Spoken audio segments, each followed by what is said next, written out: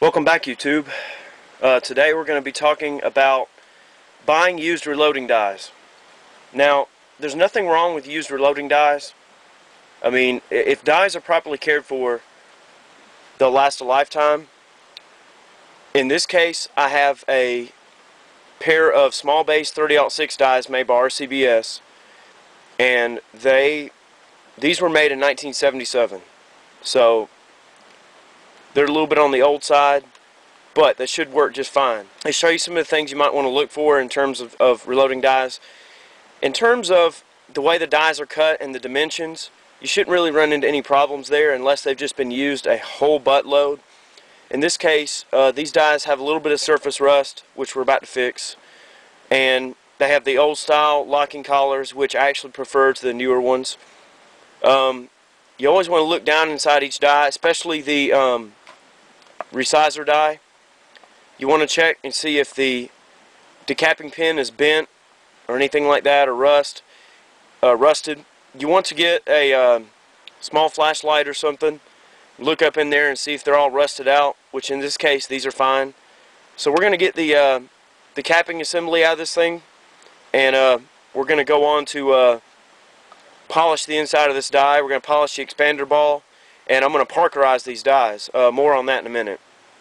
You want to have a small pistol cleaning rod like I have right here.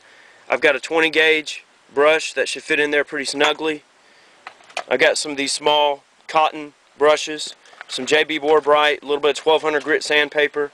So we're going to try to basically just smoothen it out and polish it real well. You don't want to take off any metal by any means, but we're basically just going to, get it cleaned up and ready to use, and we're going to size some cases on it. Alright, I got the capping pin out of the die. As you can see, it just threads out. It's threaded, no big deal. See? But the capping pin itself is pretty dirty, so we're going to move on to clean these things up. Let me change the camera angle. Alright, this process is really pretty easy. I mean, there's not a lot to it. You're basically just cleaning the thing. I mean, it's wiping off all the debris, anything that would, affect the function of the dies themselves. You're checking for abnormal wear, anything funky.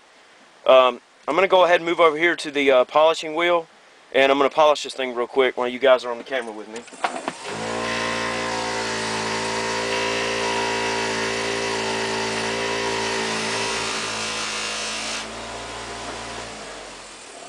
Okay. Alright, got this thing polished a bit. Just going to take a clean cloth and just clean the polishing media off of it as best I can here. So this expander ball should do a heck of a lot better, but just to drive the point home, with this expander ball, I'm just going to do that. I already made a video on this, but we're just going to take a little bit of 240 grit, and we're going to just basically polish the expander ball on this thing. Oh yeah. Okay. Alright, we got our 1200 grit.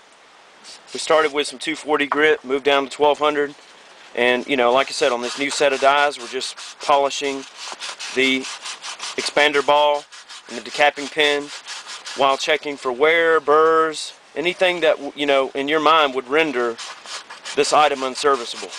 Okay, not really a whole lot to it. I mean, we're just improving the function of the dies and removing any kind of preemptive sort of dirt or debris or anything that would render the cartridge, or would cause the cartridge to get stuck. Okay, so we're going to move on to the die body. Okay, with these die bodies, every brand is different, but on the RCBS you're going to have this little Allen locking piece here. Go ahead and loosen it up, and go ahead and just don't pull it out all the way. Leave it a couple of turns in. Go ahead and take the lock ring off the die. Okay, and you'll see why in a second. Alright, we're going to take the lock ring off. That's what we're doing right now.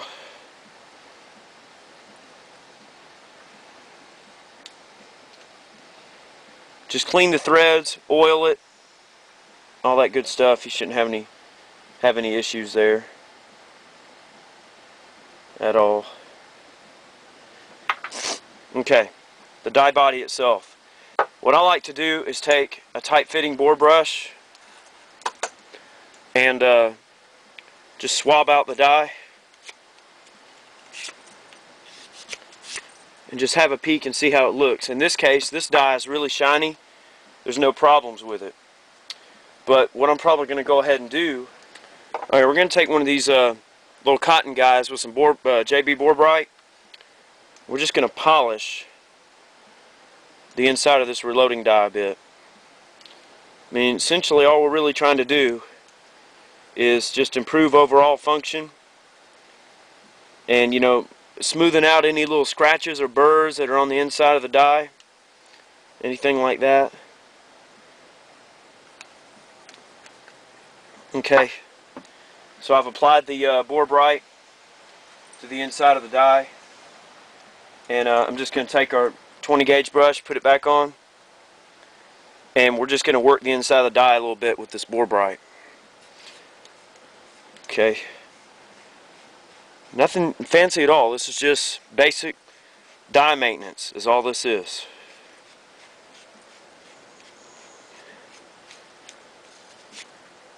There we go. Oh yeah, very nice.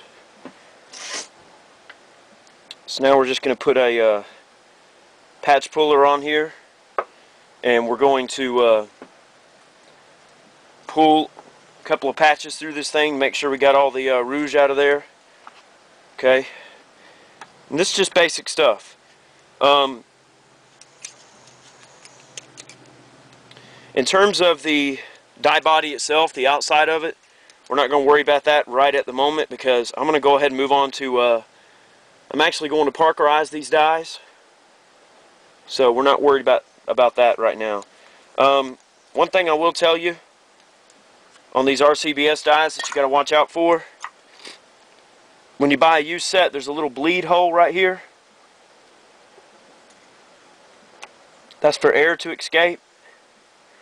You want to take a little pick or something like I'm doing, make sure that bleed hole is clear and that there's not a whole bunch of like garbage or crap built up in it, because that's what allows that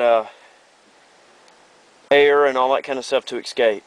I mean, it might have a little bit of just random stuff built up in it, but like I said, you're just going to take a little pick and clear that out. I'm going to move on to Parkerize this die body. I'm actually going to make a separate video about a service I'm wanting to offer, and basically I'm going to show the finished product at the end of this video you're watching, but I'm going to make a separate video offering the service and the conditions and everything in terms of compensation, or, you know, whatever, if you guys want to send your dies in to me to have them Parkerized. So I'm going to show the finished product, but like I said, watch the other video for the details of that. But I am going to be offering die Parkerizing service. So, I mean, that's basically, you know, used dies in a nutshell. You just inspect each die, you know, make sure they're clean. You know, it's just like any other kind of tool or die or anything you get. You just want to make sure it's clean and serviceable. I'm going to size a few casings on this thing, and I'll let you know if I run into any problems. But you always want to size the casings and then run the dimensions of the casings that you're getting. Run it against published data and make sure it's sizing it like it's supposed to, especially if it's a small base set.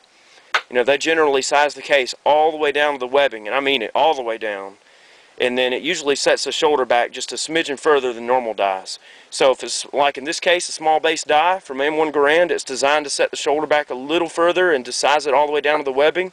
You want to make sure it's doing that. So let's move on. Our 30-06 dies, we went and we cleaned them up, Parkerized them, give them a good looking finish. That's just a little bit of a, it's like a, that right there is just a, it's like a starch buildup that gets on there. It just wipes right off. Anyway, there's your 30-06 dies that have been newly Parkerized, cleaned. They're ready to be used. These dies were produced in 1977.